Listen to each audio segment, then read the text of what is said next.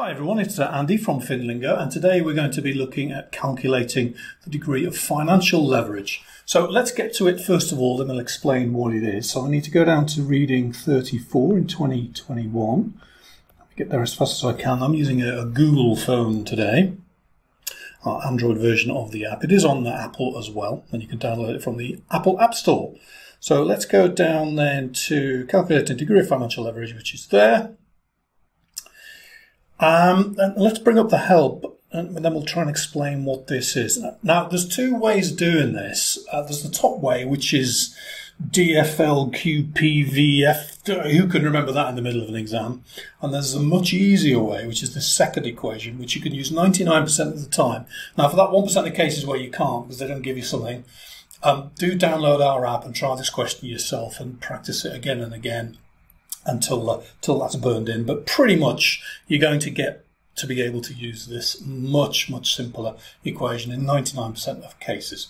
So this is EBIT divided by EBIT minus C. So what's C? C is the fixed financial cost, or the interest that you're paying on your debt. Now notice, if you had no debt, you've got a factory, let's say you've bought it with cash and you've got no debt and you're not paying any interest on no debt.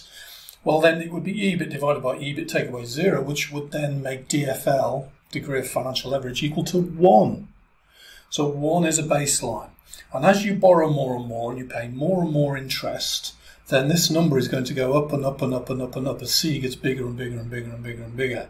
So that's telling you that you are quite leveraged in a financial sense. So that's what the calculation gives you. The base is 1, and then it gets higher and higher and higher the more indebted you are, basically, or the more interest you have to pay. So let's try the question then. So we're looking for EBIT, which is the fourth number there. So let me just put that down. I'll go to my calculator, which is on my Apple phone, actually. There's my calculator there. So we're going to go EBIT, which is 2327440. We'll store that in memory very quickly, store 1. And then that's divided by brackets, recall 1, which is the EBIT again, take away C, which is the interest charge, which is 200,160 brackets, and that gives us 1.094, which I think has to be A, doesn't it? Yeah, so super, that's correct. It's two ways of doing it, explained to you there, which is very nice. I'll just do that very quickly. Let's see how fast I can do this. Okay, so we're going to go for operating income, which is 3.9. I might make a mistake, but forgive me if I do, because I'm going as fast as I can right near the end of the exam.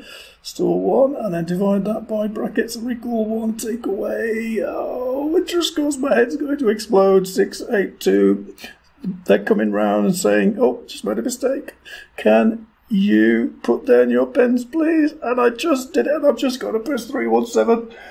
Yes, I've passed the CFA. Here's my paper, please, examiner. So that's how fast you can do it using that equation.